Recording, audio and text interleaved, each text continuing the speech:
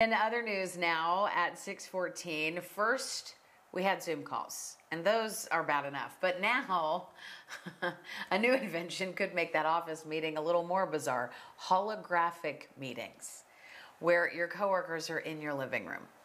Do you like that one? Let's talk about it.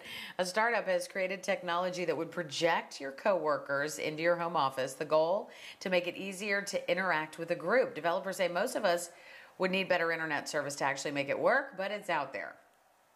Awkward. That just makes it even more awkward. Well, if your kids are asking for the new PlayStation 5 for Christmas, you better start saving. It's going to be a lot. Okay, Sony just released the price, $499. It's expected to hit store shelves November 12th, just in time for Christmas shopping. Well, Red Lobster rolling out a brand new drink that has a lot of people talking. The chain debuting a Mountain Dew margarita.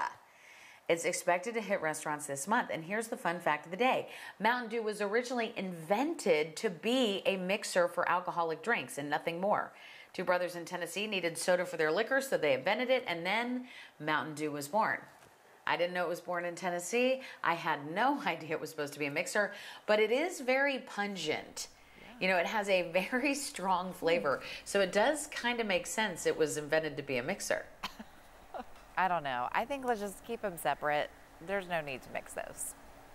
No.